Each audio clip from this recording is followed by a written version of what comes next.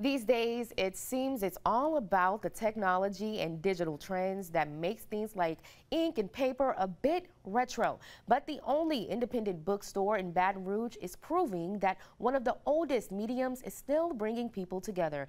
Elizabeth Vowell introduces us to Red Stick Reads in this week's Meet Your Neighbor. And you're just in time. Say hi!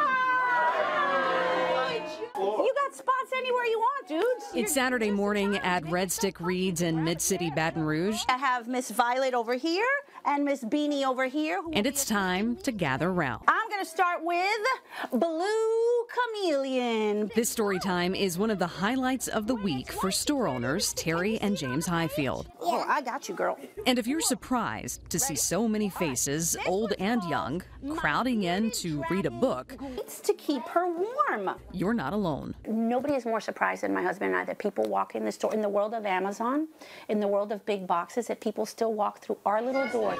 A small independent bookstore thriving in a world dominated by screens sounds like, well, something out of a storybook.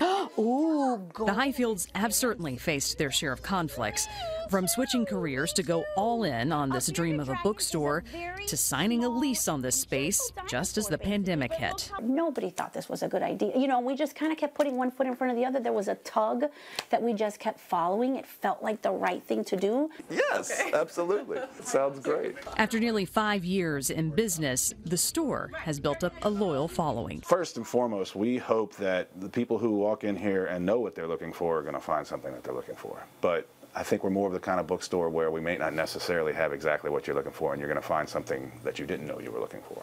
The couple says what many people are looking for is a community. My best friend. From book clubs to Dungeons and Dragons meetups to story time for kids. And he loves bananas. Red Stick Reads has tapped into a need for something tangible in this digital age. You know, starting this bookshop is sort of like planting our little flag in the sand, like this is still important.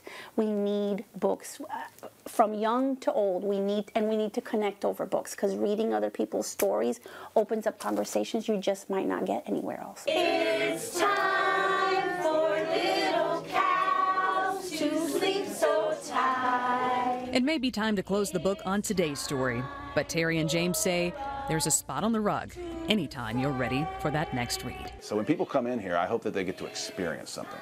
I hope that they come in here and they're like, man, this is comfy and cozy, and I like it. Elizabeth Vowell, WAFB 9 News.